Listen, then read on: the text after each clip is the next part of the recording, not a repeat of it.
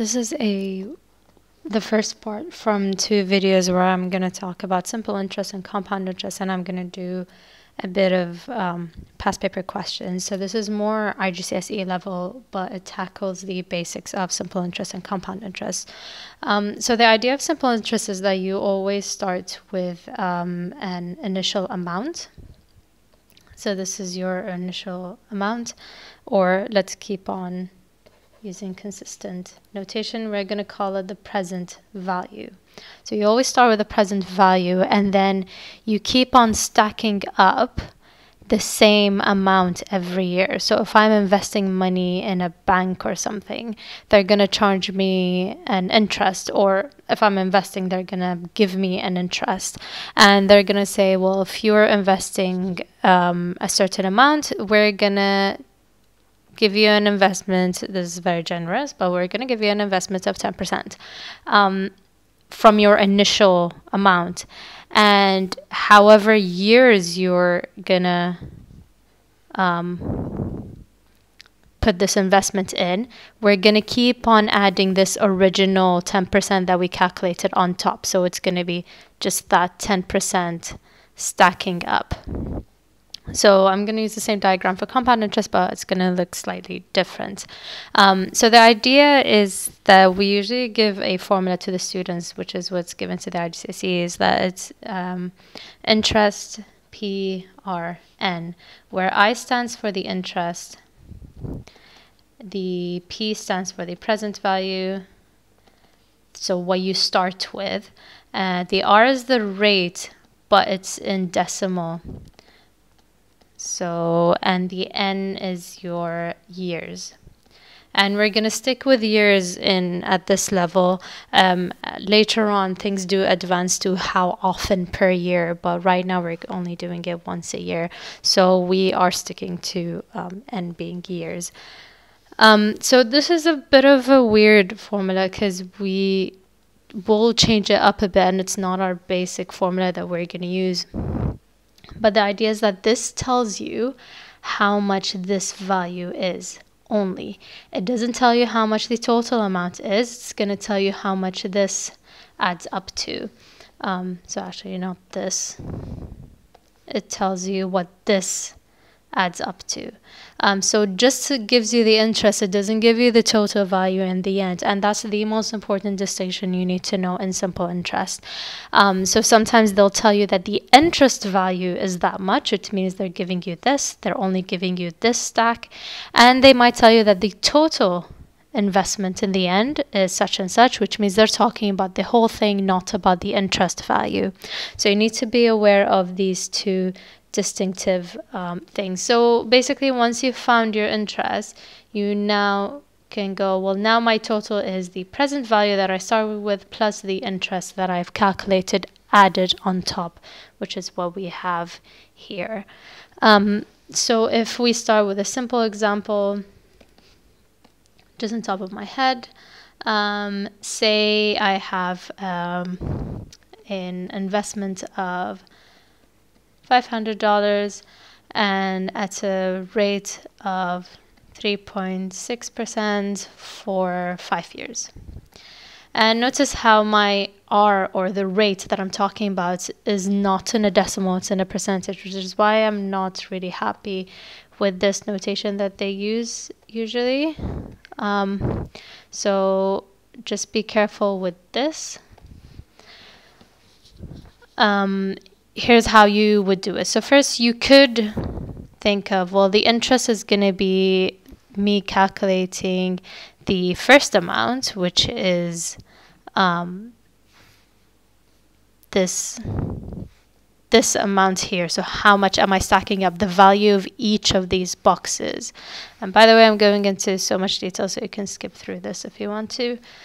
So I can just think about how much the initial value is, which is you're going to take 3.6% of the 500, which is how you calculate percentages normally. So 3.6 of 3.6, which is the percent out of 100, times 500, which is why we say that rate is in decimal, because this will turn out to be your decimal value, or more precisely, divide by 100. So this is you finding 1 year, but because I want it for 5 years, I want to know how much the stacking up is. I'm going to multiply by 5, which is what this whole thing means. So in total, my interest is going to be 3.6 over 100 times 5, so I'm going to get 90. So 90 is not my total investment.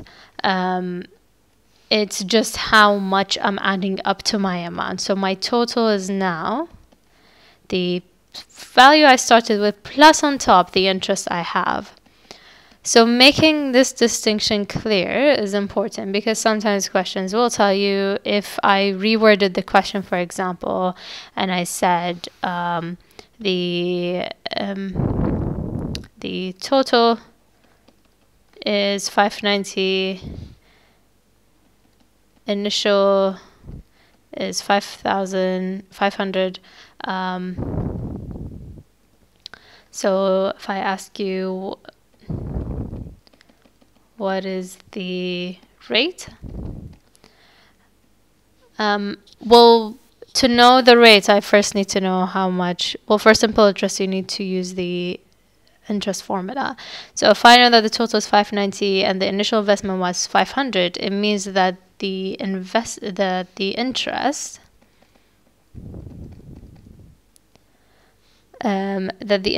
was 590 minus 500, so that's 90. Well, I know from the formula that the interest is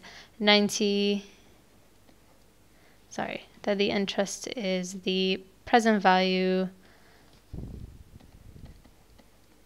times the rate, which I don't know, times the years. So assuming we know that it's for 5 years. And then you're going to start substituting values. We know that the interest is 90 and so on. So our rate is out of 100. Divided by 100, sorry. You start moving things around and you will get just a 90 divided by 500 and then again divided by 5. So we get 0.036 equals to r over 100. Cross multiply, you're going to get r is equal to 3.6, which is what we are supposed to get based on the example I gave. So moving things around is important. Sometimes they might ask you to find the year, sometimes they might ask you for the rate, but it's important to just understand the difference between the interest formula and the total value, what the question is giving you, what is it asking. So make sure of the keywords.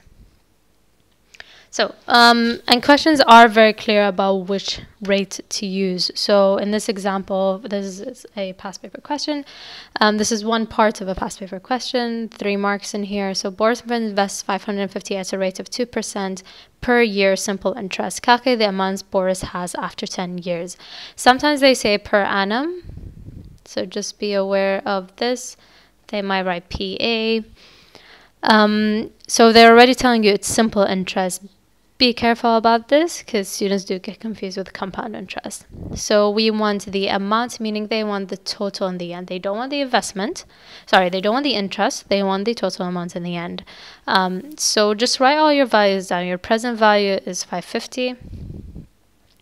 Your rate is 2%. You can write 2 over 100. Your years are 10, and you can now find your interest first. And that is 550 times the rate over 100 times 10, and that will be $110.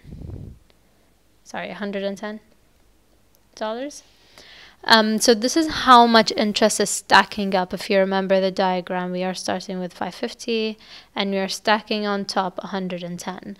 So in total we have, so the total amount is now the present value plus the interest, which is 550 plus 110, which is $660. That's it. So just be aware of these distinctions.